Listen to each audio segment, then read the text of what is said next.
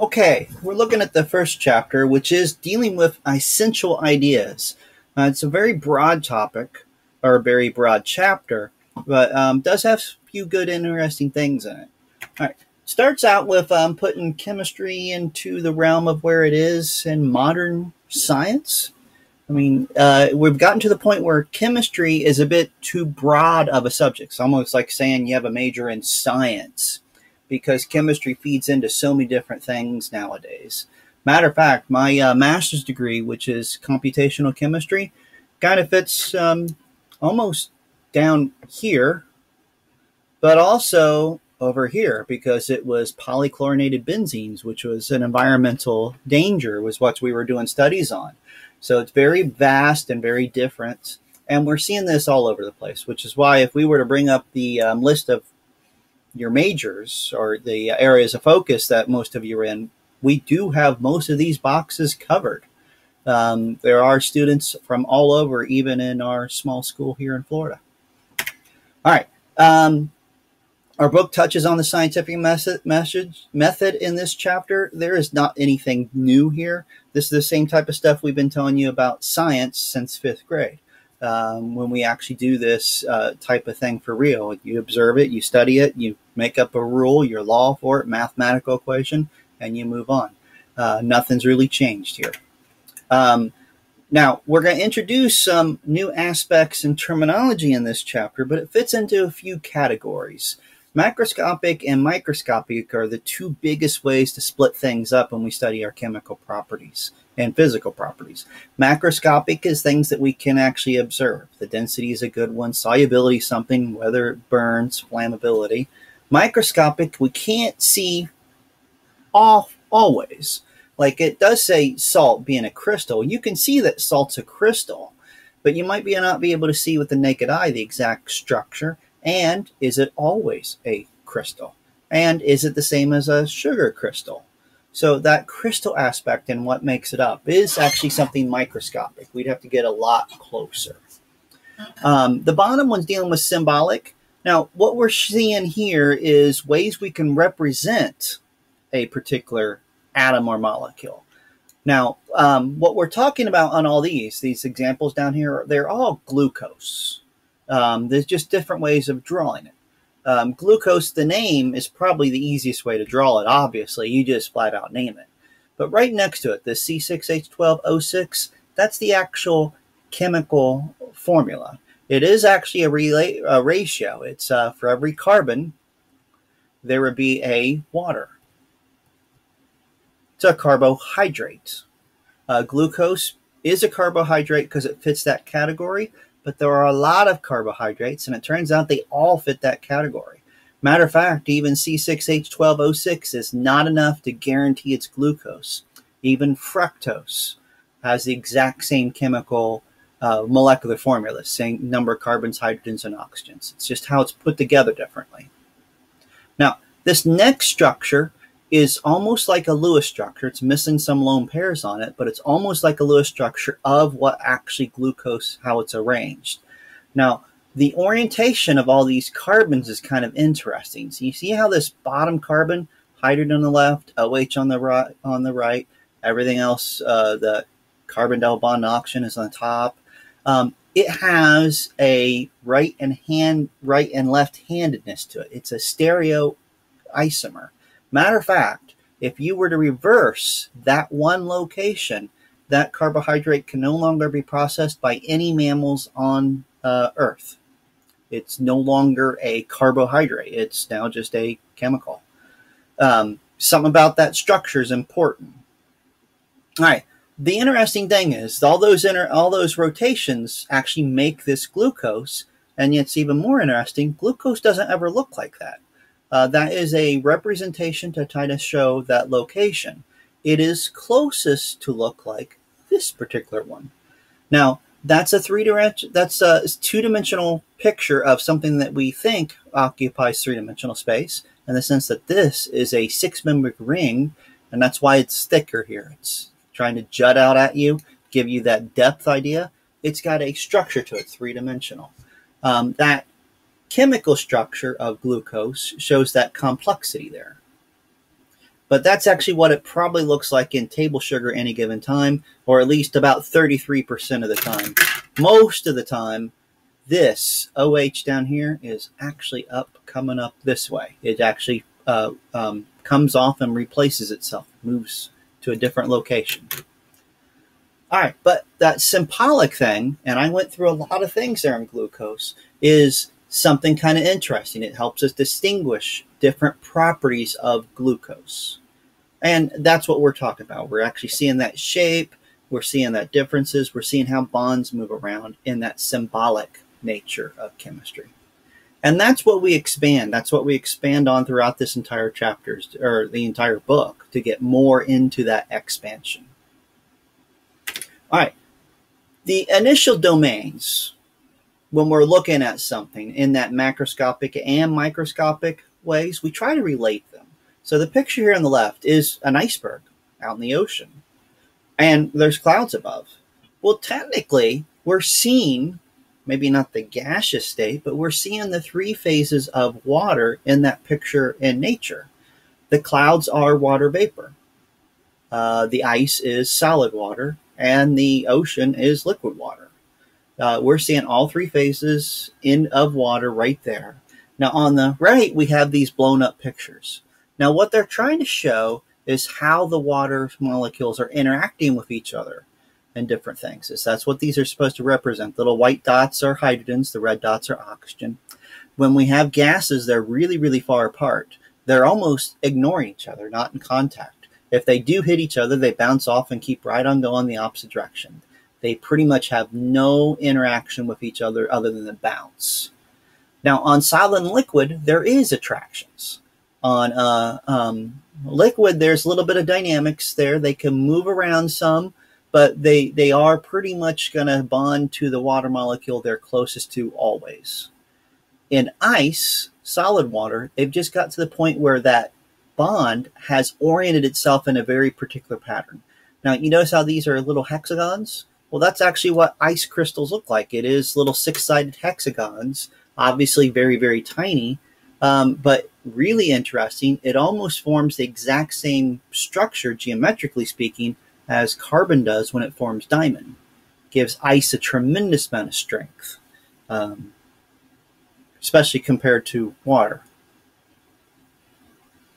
All right, so our classifications of matter can be separated as solid, liquid, and gas. Matter is anything that occupies space.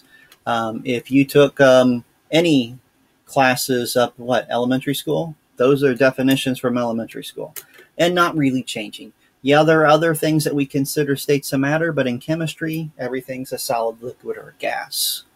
The next one is something kind of new to us, but it is something you might be aware of. Law of conservation of matter just basically means that when a chemical change happens, or physical change, there is no measurable change in mass. Now, that actually can throw people for a loop, because if you think about, I'm going to just draw it with, and we'll just say gas can. If I put a rag down in there and set it on fire and burn the gas, not blow it up, just let it burn off, we would imagine that that gas tank would lose weight, because at first it's full of a liquid gas, gasoline, and when it's all done, that gasoline would be gone, and that can would weigh less. Well, that is true. The liquid does go away. But if I were to somehow put that entire container inside a sealed box and then set it on fire, I would find that when we're all done, the box would weigh the exact same thing from beginning to end. Because technically, when that gasoline burned, it created CO2 and water. Now, you don't notice those masses when they come out of like your car tank, because they just go into the atmosphere, and the atmosphere handles it on its own. But there is a mass change. Every time we burn it, it is actually gaining that mass. Just Mother Nature as a way to get it back out of there. It's not like we're going to overall increase the weight of the atmosphere just by running our cars. But in a sealed container, we could see that there is no change in mass. It is just changing how it's put together. All right. On to another term that we had an intro that we're just revisiting here, atoms and molecules. Atoms are our smallest thing that holds chemical properties. We now know quarks and whatnot that are smaller even still, but to have a chemical property, we don't see anything smaller than atoms that have that aspect of it. Now, we don't typically find atoms by themselves. We don't find them pure in nature. Some metals get mostly pure, copper, gold, aluminum. You can typically find them mostly pure. Almost, I have to say mostly pure because it turns out many of those will actually form very thin layers of corrosion on the outside. Aluminum actually has a very thin layer of aluminum oxide most of the time, but it doesn't rust away because it actually protects the inner part of the aluminum from decomposing. Now, our noble gases we do find pure, at least more often. Helium, neon, argon, you can get those relatively purified because they're easy enough to pure. All right, next one is our molecules. Molecules and compounds are simply made up of more than one atom. Now, sometimes they're just the same atom multiple times. That's what they're showing here on this top one. Sometimes there's atoms from different molecules made from atoms of different types. Water, CO2, and then there's the glucose again. But there's a lot of those molecules. Matter of fact, we're not limited on those ratios because what I mean by that, there is H2O, which is water, but there's also H2O2, hydrogen peroxide. And you definitely wouldn't want to mix those two up. All right. When we put them together, we drastically change their differences. So what I'm talking about here, not so much the classifying matter as much as how we actually make them. Because salt, table salt, is made out of sodium and chloride. Yet sodium is a metal and chlorine is a gas when they're all nice and purified. And if we were to look at the melting points and the boiling points, the melting point and boiling point of sodium chloride don't seem to be related. I mean, because this metal, 97.8, and gas, negative 101, difference of 200 degrees, middle of it will be right around 0 degrees Celsius.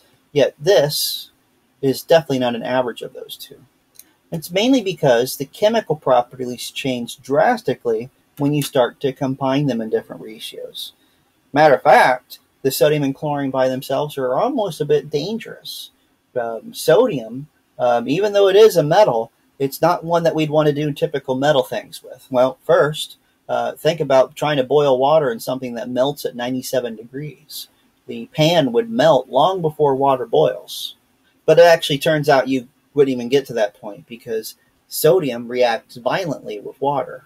It actually causes the water to break down into hydrogen gas, and at the same time makes hydroxide, so it turns the water real basic. It can be fast enough that it catches fire. Like the picture there, that's a big enough chunk that if we were to take that and throw it into a body of water, it would actually make a little bit of noise. It wouldn't be like an explosion per se, but it would be kind of violent. Next one is chlorine. Being that we're here in Florida, in Sunshine State, most of us have been around a pool enough to know that you can tell a difference between a pool that has too much chlorine and too little. Yet, I don't think anybody's ever seen a situation where the pool has a little bit of a yellow hint to it because the chlorine is so concentrated. That's a lot of chlorine in that container. That could do some damage if you were to have that and then you opened it up, because turns out the chlorine would react with the water in your eyes to make concentrated acid right there in your pupils. Fun, huh? All right. Mixtures are a type of matter we're going to come in contact that is not pure. Matter of fact, most of the time we come in contact with substances, it is going to be a mixture. Now, you can typically tell the difference between homogeneous and heterogeneous just by looking at them, because homogeneous is going to look uniform throughout. Heterogeneous is not necessarily going to. The examples they have here of the heterogeneous, they're showing something like oil and vinegar salad dressing. And while it is true, if you shook that up a lot or threw it in a blender and blended it and kept it blending, it would probably look like a single or it probably look uniform throughout. But as soon as you stop mixing that, it is going to settle. So heterogeneous is typically something you can see, because if it's going to settle out, that's just a heterogeneous mixture.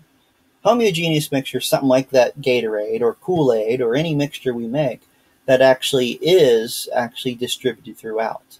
And really, think about this. If we were to make that Gatorade from that powder where you add water to it, you can't really undo that too easily. It's not like you can remake the powder, because once it's dissolved, it's kind of dissolved.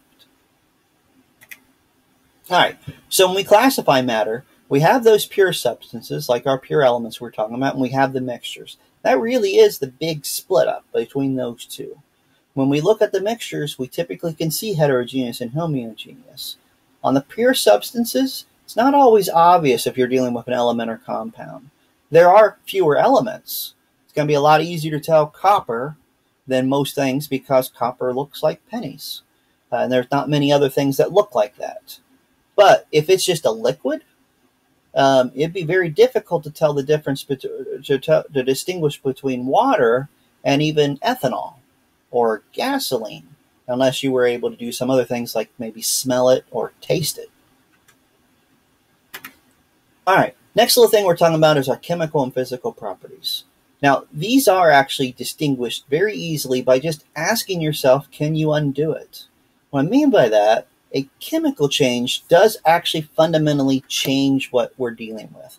Burning of gas does indeed make carbon dioxide and water. And heat, obviously. That is definitely a chemical change because it created new things. But a physical change would be something like, maybe take some dry ice. I'm doing this because it's CO2 again. Turns out dry ice is just solid CO2.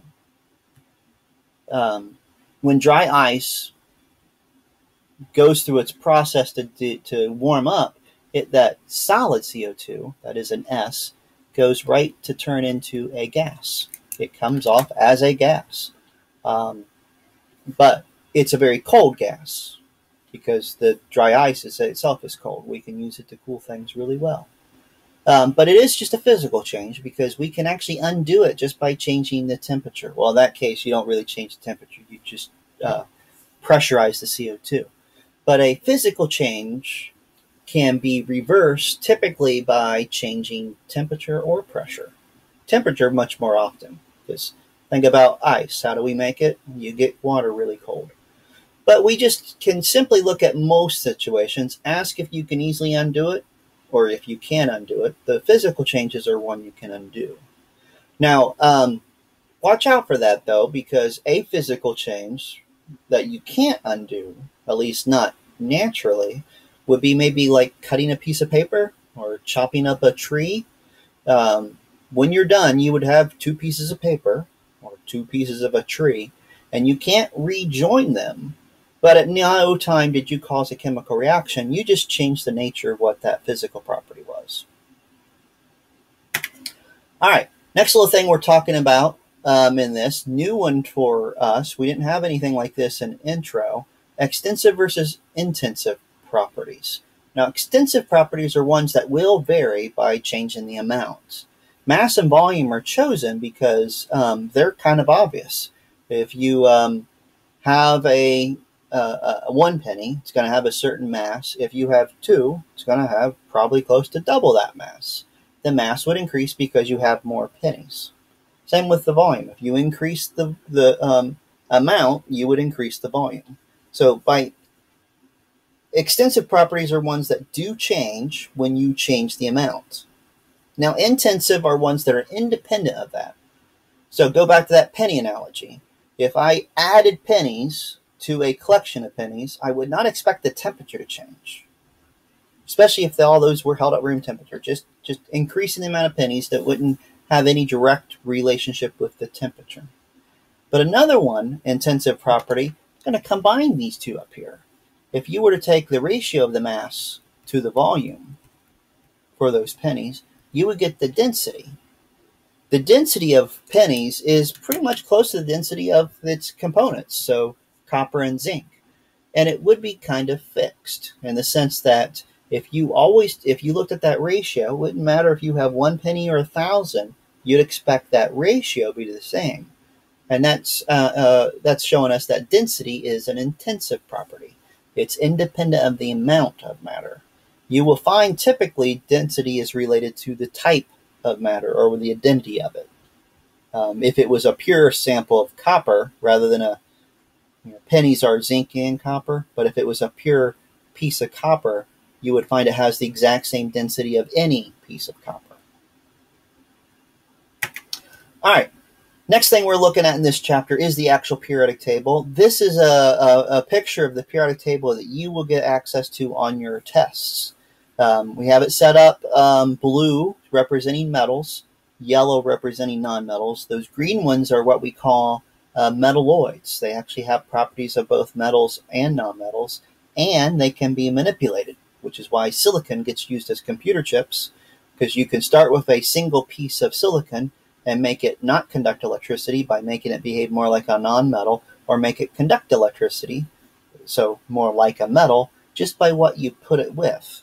So when they actually make computer chips, they kind of are drawing where they want it to conduct electricity. All right, the white ones down at the bottom are ones we're not sure. They're probably metals, but those are the ones that are made by man or humans, and there's not many of them. Matter of fact, the last four, oganescium, 118, tennessine, 117, moscovium, 115, and nihonium, 113, which just got on the periodic table a couple years ago. I think there's a grand total of 10 of those atoms known to exist all together. So that's not like they don't occur in nature. They are man-made. Matter of fact, everything hollowed out. So from 93 on up, you do not find those in nature. They are actually made in a nuclear chemical process. All right, on to measurements. Now, in chemistry, in all science, you will see that a number is never enough. It'd be almost as simple as going to a swimming pool. I'm going to draw a swimming pool here. And right on the side of it, you just see the number 3. Well, what the heck does that mean? Does that mean no more than 3 people in the pool at a time? Have to wear 3 shoes? A number by itself is useless. On a pool, you would expect that to have a depth next to it. Here in America, it'd probably say 3 feet. And that's on there, so you know that if you jump in and you don't know how to swim, more than likely you'll be able to stand at the bottom and be perfectly fine. And also, if you can swim, you know not to dive in there. But there is technically a little bit of uncertainty into it, because even on that pool analogy, is that exactly 3 foot deep? Well, of course not. It's where we likely have the approximate depth the water is, because water evaporates. You have to fill it up. Water's going to be above or below that 3 feet mark a little bit. Now, if you were in the Olympics and you want to have precision, blah, blah, blah, etc., they probably have on the side of the pool, on the inside, maybe a little a marker.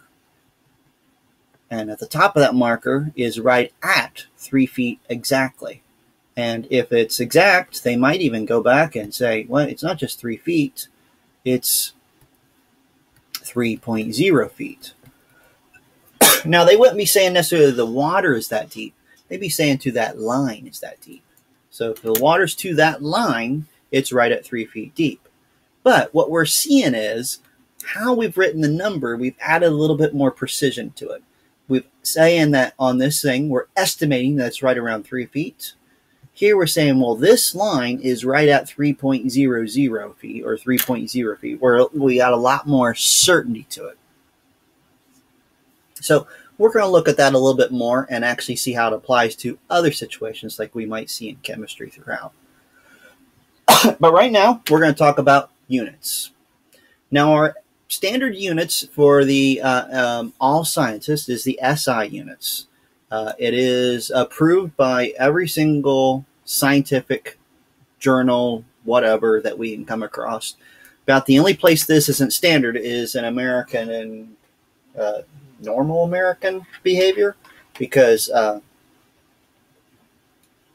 Standard measurement of length in America is maybe the foot or yard, but it's definitely not the meter. And typical mass or weight in America is the pound. All right, where do these come from? Well, the rest of the world, as in every other nation other than America, uses the metric as their primary means of measurement. And you, scientists, will be actually using those standard units as well. Because turns out, even though we like feet and miles and whatnot, you can't use those in science anymore. In medical field, you can't use them either.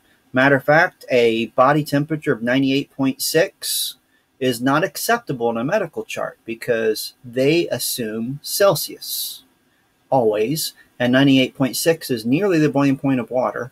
And if a human being was in boiling water, you wouldn't be filling out a medical report.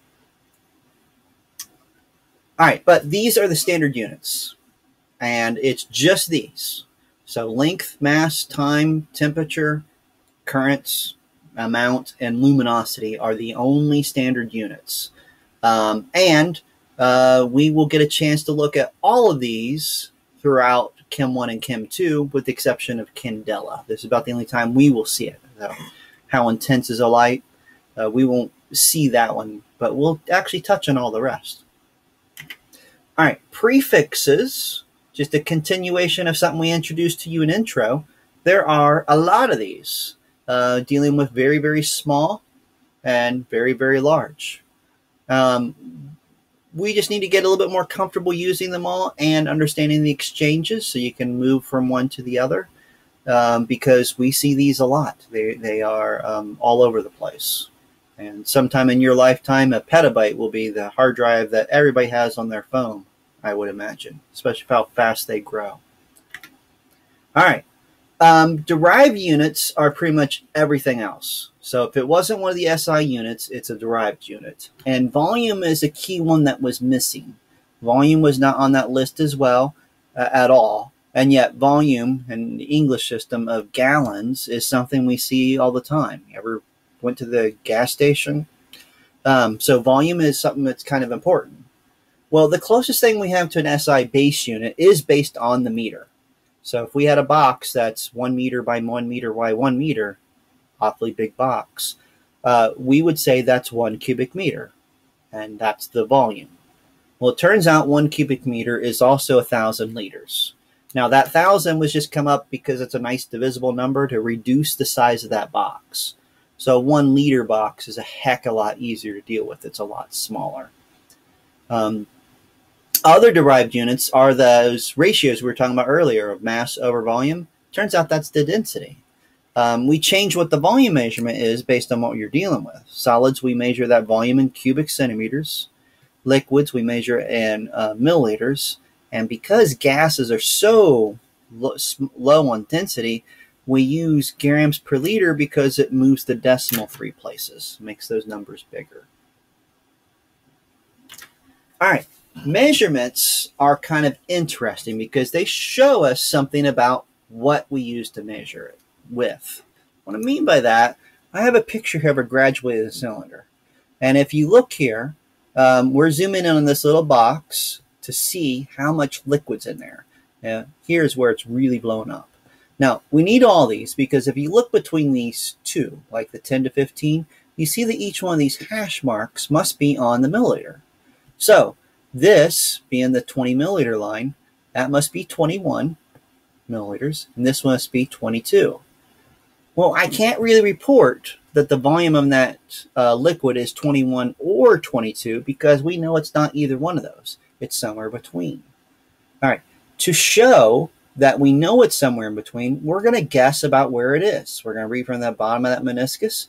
That's slightly more than half, so I'm going to say this is 21.6 milliliters. Now, what we just did, we made up that number. That is an estimated digit based on a good guess.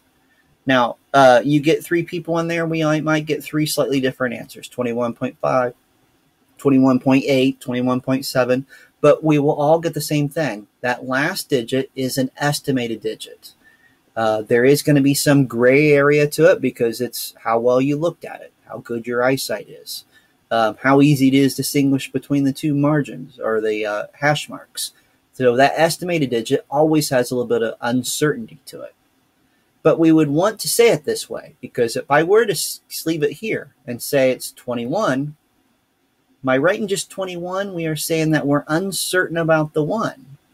And we're not uncertain about it. It is definitely above 21 and below 22. So we're going to show that by estimating a digit that doesn't have a hash mark. And that shows how good our instrument is. Now, different type of graduated cylinders do exist. There are actually some that are narrower and taller, and we get more and more hash marks. So you can be more precise. So the interesting thing about our measureds and those uncertainty, you can typically tell how those numbers were obtained just based on those digits. All right, now, skipped over this top weird thing, said exact numbers. That's a weird one.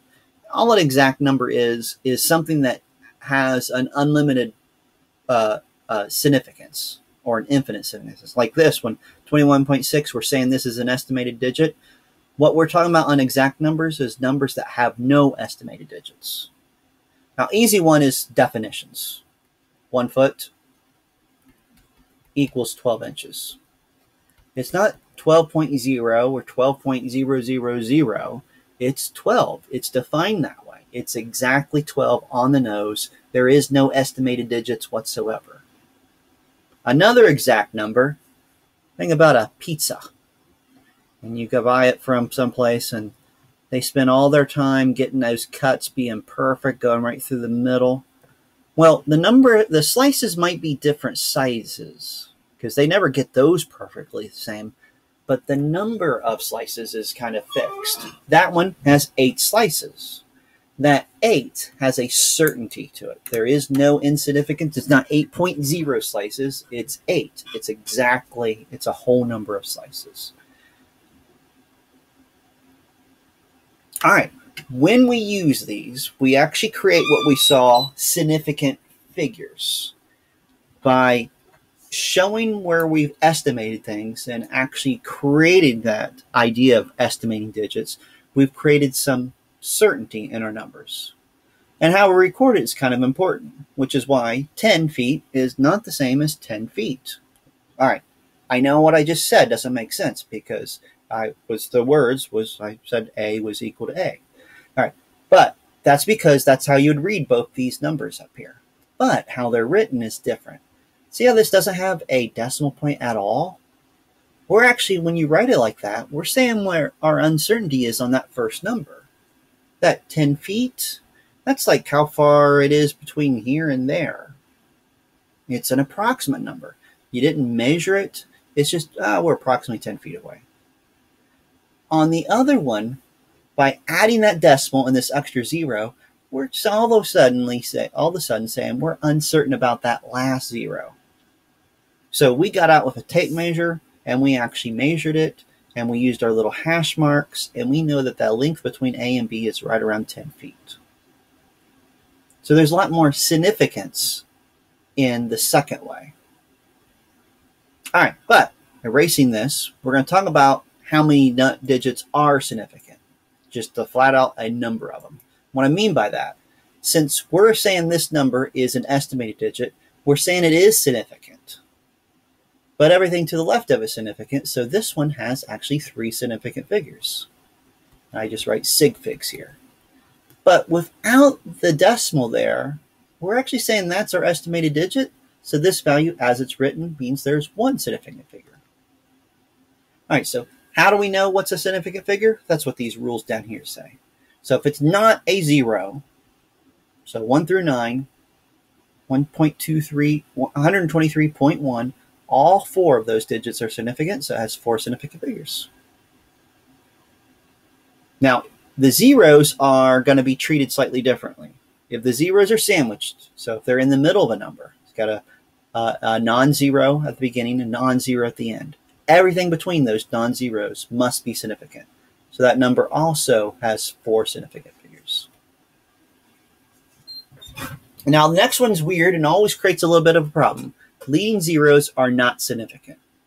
So we don't count these zeros over here as being significant. The significant figures are just that 123. Now, the reason that throws that off is they seem to be important because you can't really remove those zeros without changing the number. But you kind of can. I'm going to move those 3 places and say that 0.00123 is actually the exact same as 1.23 times 10 to the negative third. Remember your scientific notation? We can do that. These are the exact same numbers. And now, as it's written over here, does it make any sense at all to have zeros in the front? Well, of course not. They're not necessary. So, any zero to the left is never significant. So this one had those 3 digits right there. That's the only significant figures. All right, that last one creates an interesting dilemma because on this last one, we're saying that trailing zeros are significant if a decimal is present. So what I mean by that, 1200 without a decimal, we're saying that's the estimated digit, so this only has 2 significant figures. As soon as we add a decimal, the last digit is significant, that last zero.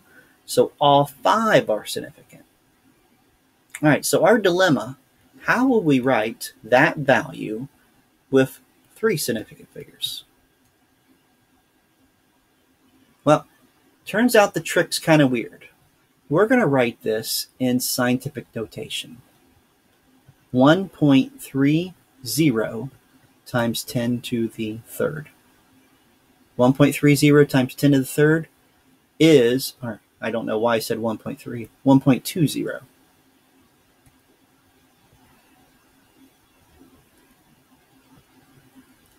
1.20 has 3 significant figures. The 10 to the third gets it to be the right place.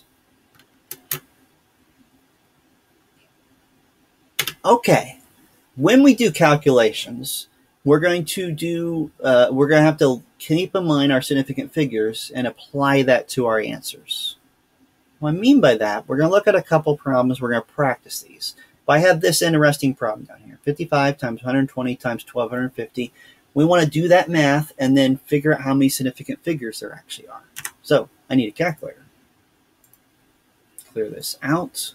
So I got 55 times 120 times 1250. We just do math like we normally do math. This gets to be 8,250,000. All right, that's a nice number. Math gives us that number, but our estimated digits are odd. What I mean by that, we aren't guaranteed to be as accurate as the significant figures our calculator gives us. What we need to do to figure out what this answer really is go back to our original problem and look at it and figure out which one of these 3 numbers has the fewest significant figures. All right, so 3 on that one, 2 on this one, 3 on this one. So 2 is the smallest number of significant figures. Since that 120 only has 2 significant figures, our answer is only accurate to 2 significant figures. So we need to round right there. So 5th grade definition, that's a 2, that's a 5, we round up.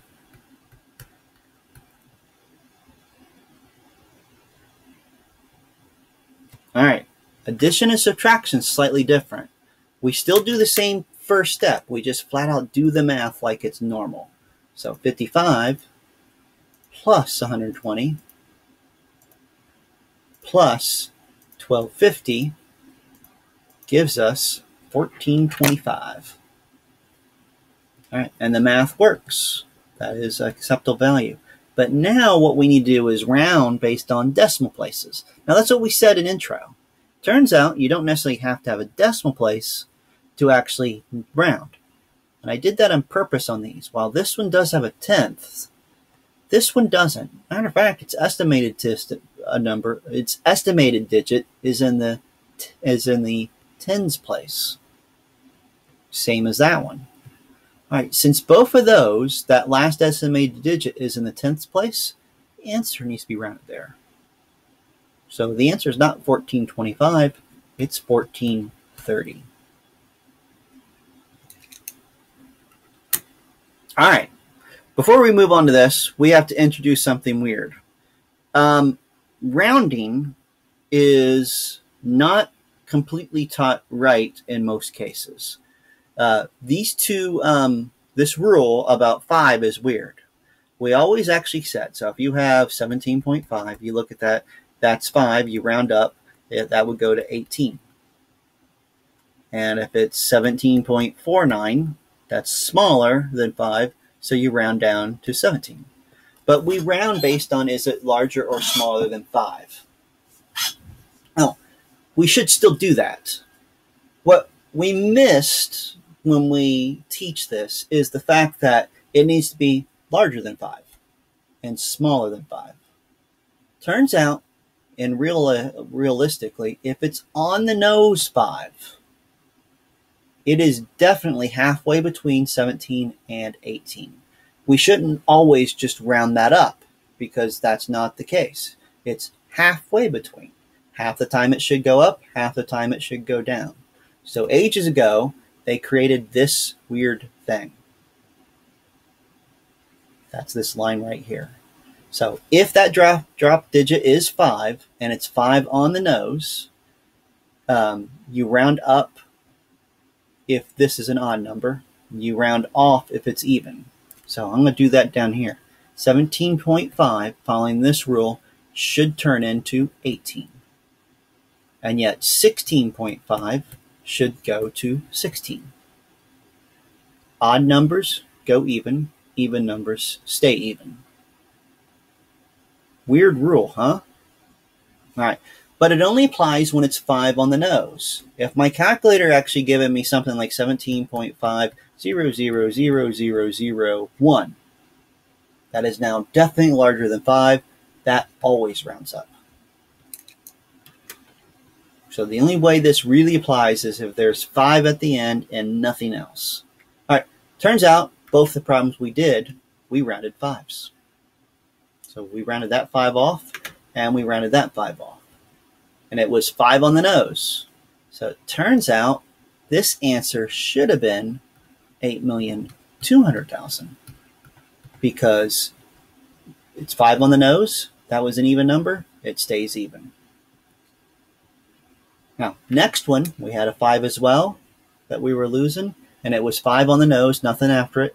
So we look at the previous number, and we see that it's even, so it stays even.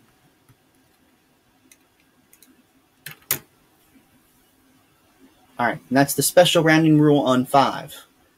In the real world, you probably won't see it pop up. All right, so let's practice. We're going to round each one of these to just 3 significant figures. So start at my end, and I get my first 3. So I'm going to round off the 7.5. This one's going to turn into 0.0287.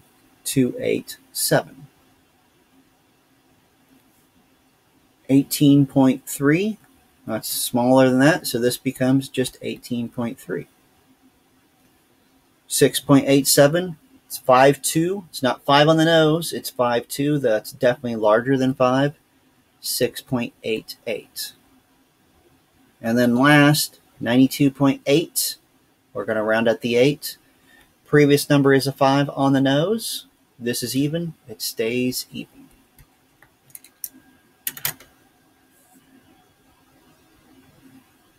All right, what's next? Next term we're looking at is accuracy versus precision. Now, what's interesting, these words get interchanged a lot, almost as if they mean the exact same thing, yet they don't. Now, to put them into perspective, what we're dealing with here, I actually did this, that we got this picture, kind of looks like a dartboard, and we're talking about how this relates to accuracy and precision. All right, turns out that first one is accurate and precise. That's assuming this person was trying to hit the bullseye, the dead center. They got all of those darts right there in the center. They're all clustered together.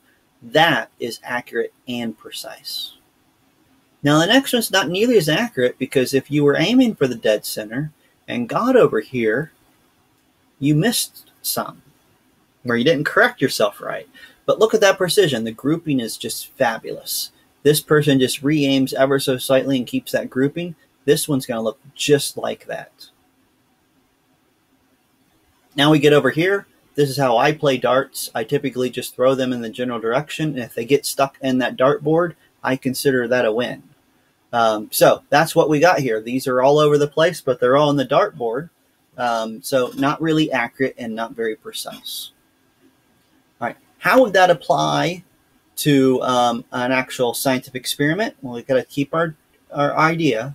Accuracy is how close to the accepted answer. Precision is how close they are to one another. Let's look at some actual experiment and see if we can see accuracy and precision. All right, so I got a 10-ounce container, and I got 4 containers tested by 4 different people. All right, so look how the ranges of the results, because that's a good indication of your precision. The farther apart they are, the less precise they are. All right, but if we look, this one here, our smallest is 283.9. Oh, wait, nope, it's 283.3. So let's get rid of that one. And our largest is 284.1. All right, biggest reason I pointed that out, if you think about that, the difference is 0.8. So the range is not very wide at all. These guys actually have good indication. There's quite a bit of precision there. All right, go to dispenser 3, we see it's slightly even better. Smallest there is 295.9. The biggest is 296.1. Difference of 0.2. Even more precision. All right, but let's ignore 2 and 4 for a second. I want you to notice this. 1 and 3 have really good precision. 3 is better than 4, than the 1 is, but not by a lot. These have great precision. But look at the values. 296 here, 283 here. Drastically different masses. And if I look at this one, and even the average of this one, I probably am looking at a situation where this is low for some reason. All right, but the precision helps, because being that that's got that narrow, that small deviation or that range, this sample was probably done by a group that made one mistake and they made it every single time, which is why they had that precision. Those are typically problems that are easy to fix and easy to find because that precision helps.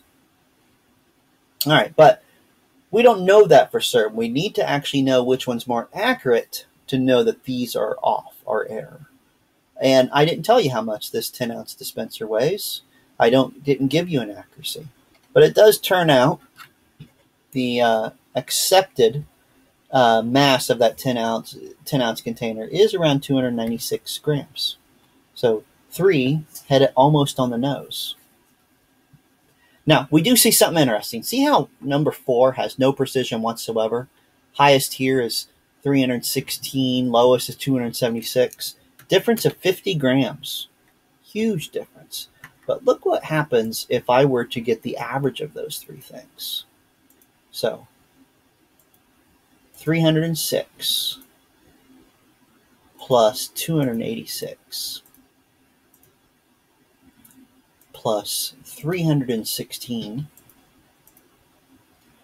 plus 276 plus 296, and then divide that by 5. We get 296. We get the exact same thing. So if this group that did number 4 actually just calculated the average and got that 296, they might be able to try to argue that they have pretty good accuracy because they averaged out. But that's a little bit wrong, because if we look at that, we have one of those measurements got that 296 on the nose, but look how far off all the others. When the precision is this bad, it's almost like dartboards. When you're not grouping them up at all, anytime you hit the bullseye, that's just luck. That's not skill, that's just luck. So this person that got the one measurement of 296, that's just luck. There was something going on with this group. They got some really bad results. All right. Last little thing we're doing in this chapter is introducing dimensional analysis. So dimensional analysis is just how we do our calculations in chemistry. And I know you got some of this in intro, so we're just going to be reintroducing some of this stuff. So how many inches are there in 125 centimeters? Our goal is to convert inches to centimeters. We're going to use that conversion factor. So we're going to start with the 125 centimeters. And we know that 1 inch is 2.54.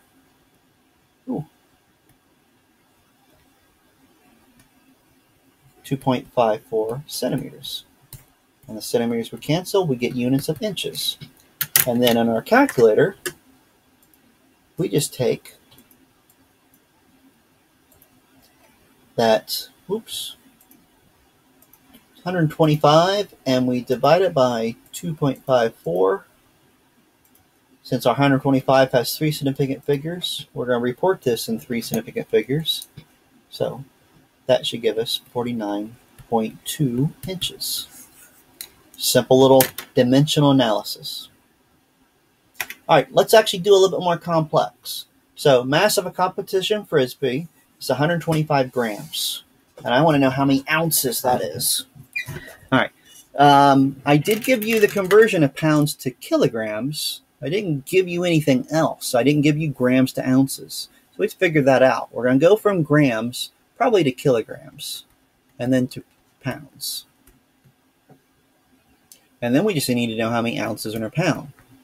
Very America thing. It's not a nice whole multiple of 10. All right, 125 grams. Convert that to kilograms. 1 kilogram is 1,000 grams. We're doing that so the units cancel out. 1 kilogram is 2.20462 pounds. And then it does actually work out that 1 pound is actually 16 ounces. So a lot more arrows, but still kind of doable. So 125 divided by 1,000 times 2.20462 and then times 16. And we get that a competition frisbee to 3 significant figures should be 4.41 ounces. I'd love to know what the tolerance is on a competition frisbee. All right, let's do another one of these. How about this? Got some antifreeze. We know that 4 quarts of antifreeze happens to weigh 9.26 pounds. What's the density of the antifreeze? And I want the density in grams per milliliter. All right, so we got a couple things we're going to do here. So we are going to do a mass over volume conversion. So I'm going to do a mass of volume using the masses and the volume I give you. 9.26 pounds and 4 quarts. Oh, I don't need that. All right, now, technically what we're going to do is just a unit conversion for both these, but we're not going to try to turn pound quarts into gram milliliters. We're going to turn pounds into grams and quarts into milliliters. What do you mean? What do I mean by that? Well, I know I want to strategize this to get pounds into grams. So I'm going to use this unit I have. I have the 2.20462 pounds to give me kilograms. And I know my prefixes, so 1 kilogram is a gram. There's 1,000 grams. Our units would cancel out. That would give us grams to quarts. And I want grams to milliliters. So I'm going to take those quarts and get rid of them. Quarts I can turn into liters.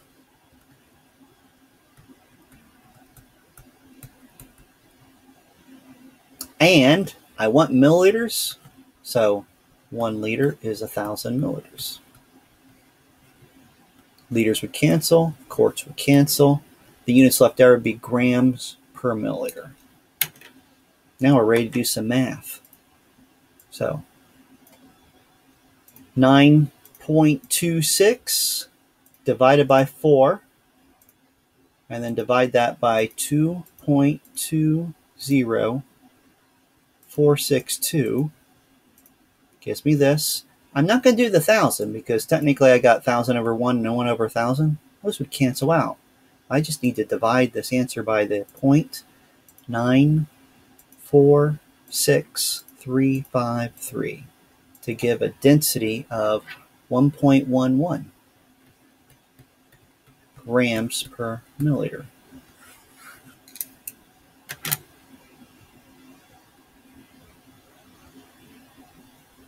All right, we're not going to do those. We're going to go right on to temperature. We will have some more practice things with our worksheets and even the practice tests, so look for those. All right, but conversions of temperature. We are actually going to see how we can create a conversion factor to go from Celsius to Kelvin and Celsius to Fahrenheit. Now, turns out Celsius to Kelvin is a piece of cake. If you look at the difference between the freezing point and boiling point of each of these, you can see to go from Celsius to Kelvin, we just need to add 200, well, wait, over here, add 270, no, I was doing that right to begin with. Look at my subscripts. Temperature in Celsius plus 273.15 gives you the temperature in Kelvin. Now, the Celsius and Fahrenheit, there is a formula. When we study this relationship, we can start to see it a little bit more. The difference between the freezing point and boiling point of water on Celsius and the Kelvin scale is 100. On Fahrenheit, it's 180. 180 divided by 100 is 1.8. Difference of the freezing point, 0 and 32, is going to factor in as well. Turns out the formula for both those, right here, temperature in Fahrenheit to the temperature in Kelvin, has the 32 to exchange where they were both at the freezing point of water, and the 1.8 to amplify it. So here's something interesting. 98.6 is standard body temperature. What is it in Celsius? We can just solve for that temperature. So let's see. 98.6 divided by 32, and then multiply, and then, wait, how about I do this math right? 98.6 minus 32, and then divide by the 1.8. I get a temperature in Celsius. It says 37, but since that had a decimal, 37.0 is probably the best significant figure rules to follow. 37.0 Celsius. And then there's the formula for converting it to Kelvin. All right. And that finishes this chapter up. I know we have some practice with our dimensional analysis that we can do. We'll leave that to a separate video.